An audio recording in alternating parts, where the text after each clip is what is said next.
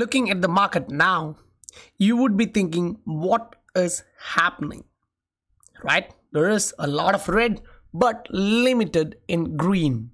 And you see some pumping heavily, some staying stable, and others going down. Just 2 videos back, I tried to inform you guys there is going to be a correction, an upcoming crash, right?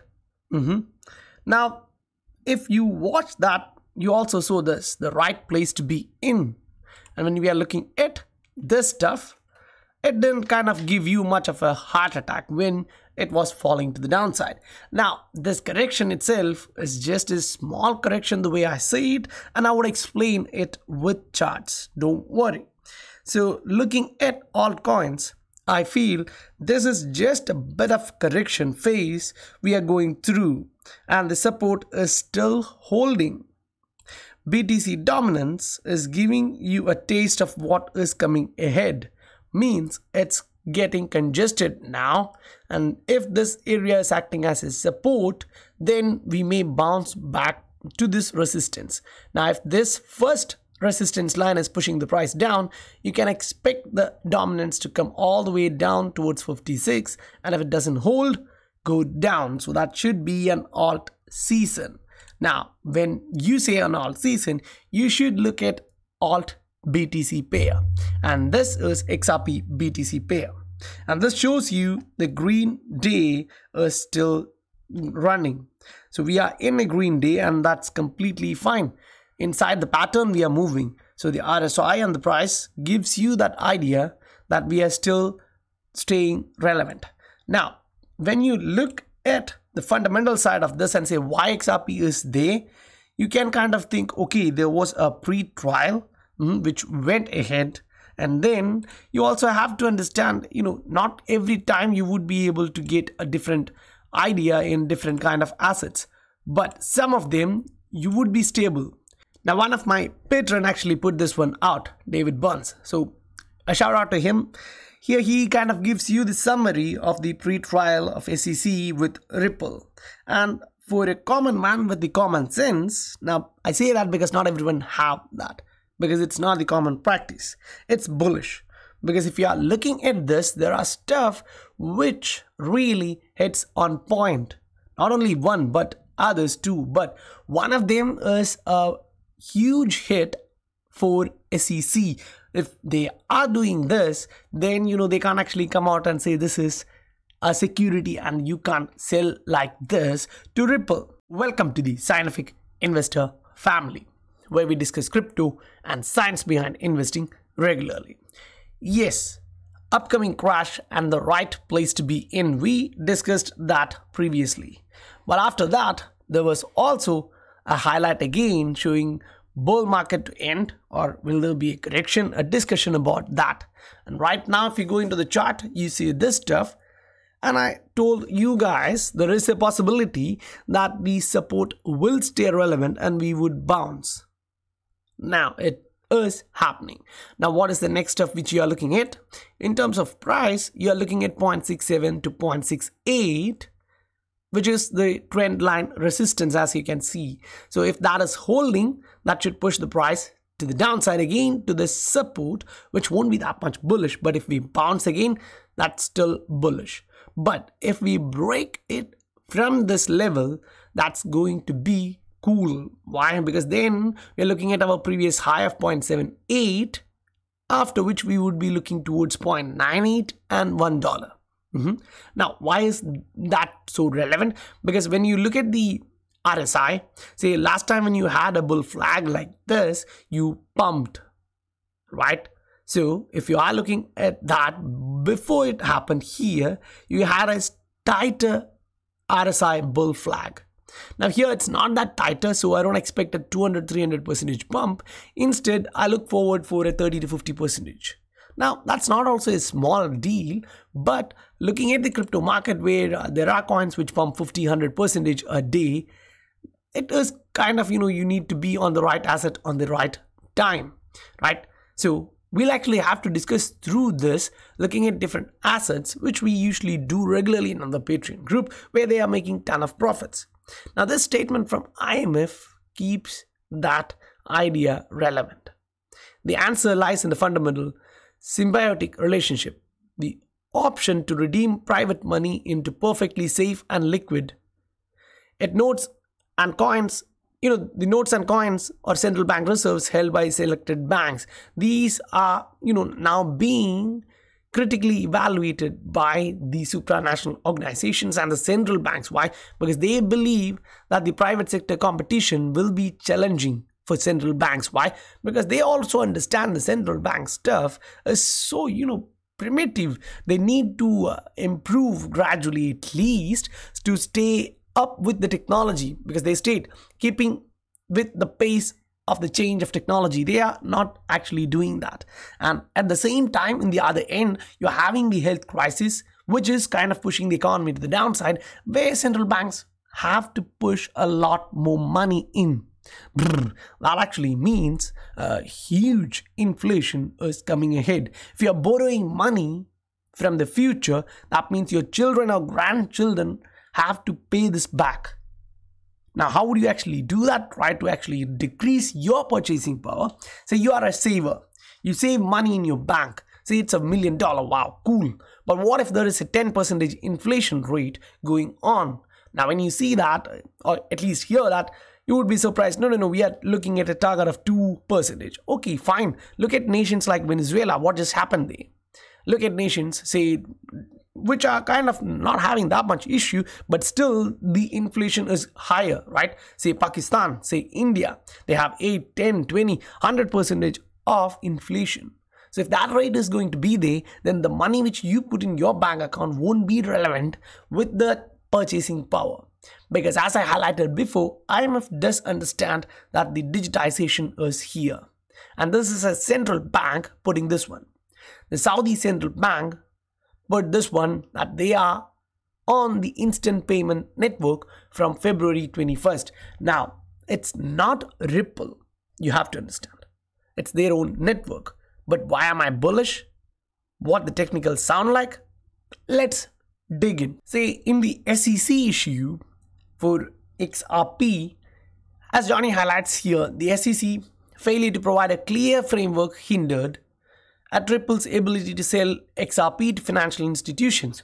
Now, when we look at these kind of issues, you also have to understand, one of the statements clearly mentioned here is, it's, in that pre-trial, they clearly gave you that idea that exchanges went to the SEC asking, can we use this? So that secondary sale from XRP was not blocked by SEC. Say here, when they're talking about the sales, right, in the secondary market. And here it's like around 2019, the SEC was approached by a large exchange or exchanges and questioned the SEC if XRP was deemed to be security. The SEC did not affirm that XRP was a security at that time. Now, if they don't even have an idea about whether this asset is a security. Now, remember, this is all happening from 2013. Ripple, the company, is there, and if they don't even know that whether that asset is a security by 2019, I don't know how to explain. Now, this is happening inside a court. So all of the favor is going towards Ripple, the company, and XRP, the asset. Now, say they say Ripple, the company, hold a lot of XRP. Okay. Now, if you look at oil, different nations hold a ton of oil, right? Say Saudi, they have a lot of oil. Doesn't mean they have everything, right? If Russia, India, the consumers, they decide, okay, we don't need this, bum, that's it. The demand goes down. In a similar way, this is an asset created by them. If you look at Bitcoin, okay, we agree that. What's the supply? Okay, how much does the founder or the Satoshi Nakamoto hold? That's also a big amount considering, the total supply of that.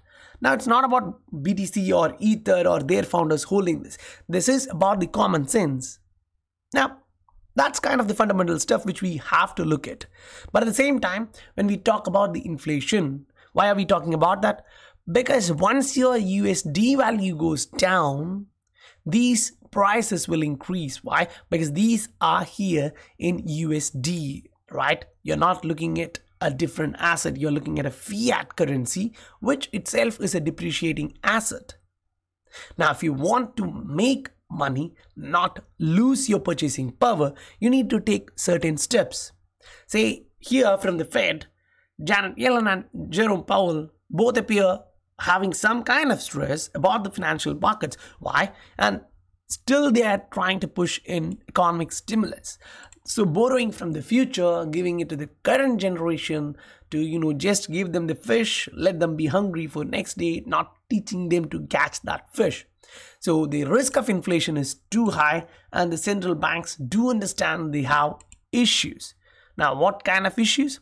Central banks would thus have to become more like Apple or Microsoft in order to keep central bank digital currencies on the frontier of technology and in the wallets of users as predominant and preferred form of digital money.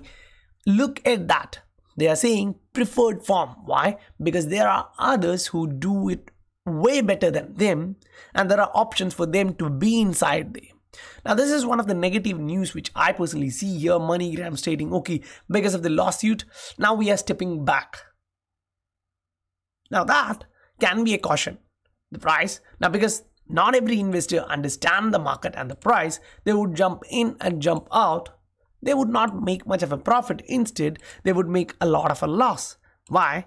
Because I see a lot of guys who are entering crypto market thinking I'm going to be a millionaire. Now, if you want to do that, if you want to become one, you need to be financially mature. You need to have that financial education where you understand what these means, right? Now, I know there's a lot of demand for the Patreon right now, and I see a lot of guys coming in. But what I want to tell you guys is, if you don't know how to read a chart which I put out, say these are some examples. Say this is CRO. Now today is 23 here, and as you can see, this is 22nd. You go into the coin Paprika, look at CRO, what it has done. Cool, better. Now if you go down, you look at Phantom, you'll also understand also did comparatively better. Now, yeah, I gave them the alert. Now, why is this so important? Because when I'm saying target 1 reached and the next target is, say, target 2 is 0.37, which is a short to medium term trade, and we are moving towards that, up means you need to understand the chart at least that this is the entry. If you are to enter, this would be a good entry, and if you are to take profit, this would be kind of a better area to take that. Now, I also give you idea that the RSI is breaking out of the falling wedge, which is bullish. Then the MACD is also breaking to the upside with the positive volume on the positive side. So for me, this is bullish. Now, if you don't even understand this particular chart, I can't help you. First, you need to learn the basics. Now, yeah, I'm setting up a lesson for charts, understanding charts, how I do charts, what you have to look at when I post a chart. So you don't have to learn charting from someone else to understand my charts, right? So I'm trying to put that time together to put that lesson. Now that would be kind of basic stuff where you understand what charts mean, how you can understand the price action, what you would be looking for a particular pattern. Say this is just connecting this high, and extending that. Now you got 2 points. Now, once you extend that one, you kind of look where exact is that trend point where you get another touch. So this one is acting as a support here. It went up, it came back down. It was acting as a support, then it broke below. Then when it came up, that area acted as a resistance again. So that's support trend line. So this is just an example of what you need to look at when you are looking at the price to get clarity of what the price is doing. Now, these are just lines. Now, most of the time when I explain, I try to connect, say, the support resistance zone. Why? Now you extend this, you understand the support was here once, here twice, whereas the resistance was here once and twice. So there is a standard deviation in the movement of price. Why? Because it's the human being you are trading there. Human beings are completely emotional creatures where if you don't understand how to control your emotion, you would be wrecked. Now, one day you'll be saying, okay, I'm making profit. Another day you're like, okay, I'm making loss. Why? If you are not doing something consistently, it would be really hard for you. Now, say there are 1,000 members, not 1,000 members, say nearing 1,000 members in the Patreon. You would have one or two guys still unhappy because they only executed one trade or two trade which went wrong. But there would be guys who executed 10, 20 trades and made profit in 80 to 90% of them. Similarly, this market gives you the opportunity to make money. Now, if you are an XRP holder, why do you actually want to think about that? Or why others are thinking about that? At least those who enter in the Patreon are looking at more opportunity to make more capital and then accumulate more XRP because they believe in this project. They believe in the fundamentals and the vision of Ripple, the company. So that's why I try to sort out these opportunities. Say KSM, I think we actually posted a chart in KSM, maybe in Telegram alerts, but I definitely did. Yeah. For KSM, this was a chart which I put previously. So, we are already inside there looking at the market when it was going down, highlighting there is a possibility that we can break to the upside. Why? The price is showing you a parabolic move to the upside when the RSI is showing you a rounded bottom. Now, why do you have to care about XRP BTC pair or any altcoin to BTC pair? Because it's so important for you to understand this, that when the BTC is moving down, the Bitcoin dominance is reducing, you're looking at an altcoin season, right? Alt season as we call it. What is the importance here? Because there is a time frame when BTC moves down and the alts move up, and when you trade that particular pair, you get more benefit. Say for example, if you are looking at an item which has say 1000% profit in terms of USD, and you are trading BTC pair, whereas BTC is also an appreciating asset going up, you are reducing your gains. Instead, there would be a time window in which BTC is going down and your altcoin is going up. So at that particular point, you make double the profit, or at least way more than that of the target. Why? Because one asset is going down, right? So in a similar manner, you need to understand this. Say once we break above this, now if I go into the real-time chart of XRP here for you guys, this is what I see. Now this is on a daily. I can go into a 4-hour chart and look at the same. Okay, what are we actually doing? I have a pattern at least in front of my eyes for which I'm looking at here. Now if I do this, that's not a bad stuff, right? If I'm looking at this, the close above this particular level, which is 0.636, would turn XRP bullish and move it all the way further towards 0.78, 0.9 and the further targets. Now, why do I kind of show you this? Because I get a confirmation from the RSI that the same trend is being supported. And at the same time, MACD is still having that bull market trend here in the short term. And if you zoom out, now remember this is a 4-hour chart, so if you go into a macro chart, you'll understand this trend is still relevant. The MACD is moving to the upside. Now where is the MACD right now? It's in the positive territory, not in the negative side of the MACD, right? So as the MACD is bouncing inside the positive territory and I see this, yes, there can be that game of patience where you go here, you then kind of move a little bit here, then again down, and then finally bursting upside. But most of the time, remember, the pattern doesn't actually go till the end. It breaks way ahead.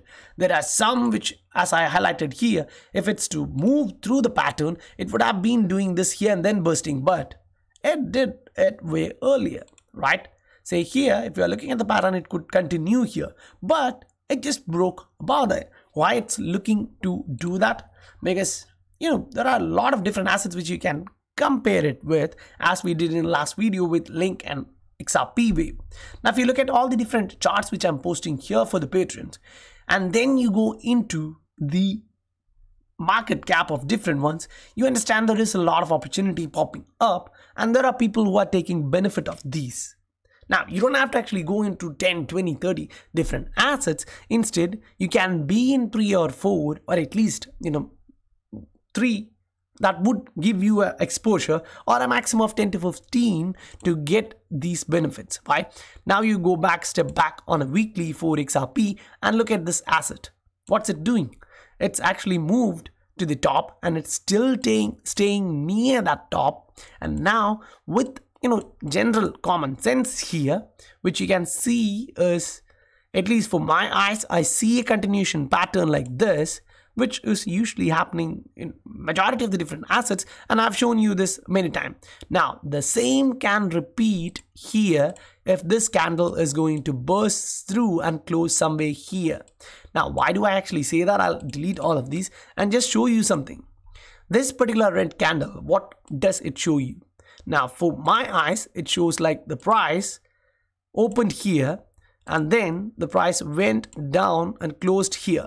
But before closing, it actually came all the way down towards 0.48, and then the buyers pushed the price back up and closed it here, after which the buyers are still in control and pushing the price to the upside. So that's the green candle. But they pushed the price all the way up to 0.617, but the sellers got in and pushed the price down. Now there's a battle of buyers and sellers going in. So that's basically the supply and demand at that price level. Now, if you don't know that market, it's really understandable that you need more education. Supply and demand is the basic stuff which you have to understand. Then go look at the volume of each different asset. If you're trading an asset with little to no volume there, it's going to be really hard to take out even if you have profits. So you need to be on the right coin in your portfolio so that you can maximize your gain in one side and minimize your risk to the maximum possible extent. Now, we do that in the Patreon regularly. Now, yeah, that's starting from different tiers. They get the portfolio assessment and then the financial education. If you're making money, how to handle that money, which alternative assets are best, say how long this bull market can last, and once that bull market is reaching its end, what should you do? You're taking profits. Cool. Where would you put that? How would you preserve that? How would you increase that? These are all the questions, because if you don't know that stuff, you're going to end up losing that money in the next 2 to 3 years, even though you waited 3 years for this market to run up and you waited patiently all through the bull run to make that enormous amount of money. And then if you are throwing it back into the seas, that's up to you. But I would say do listen to experts. Now, when I say experts, it's not including me. That's individuals like Howard Marks, Benjamin Graham, their books and other stuffs, which give you wisdom.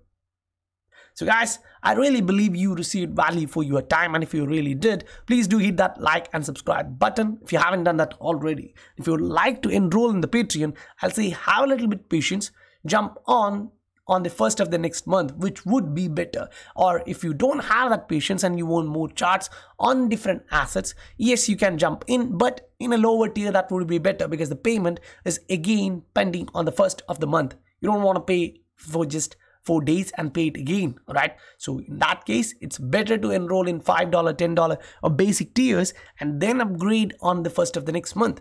So guys, I'll meet you on the next video. Bye for now.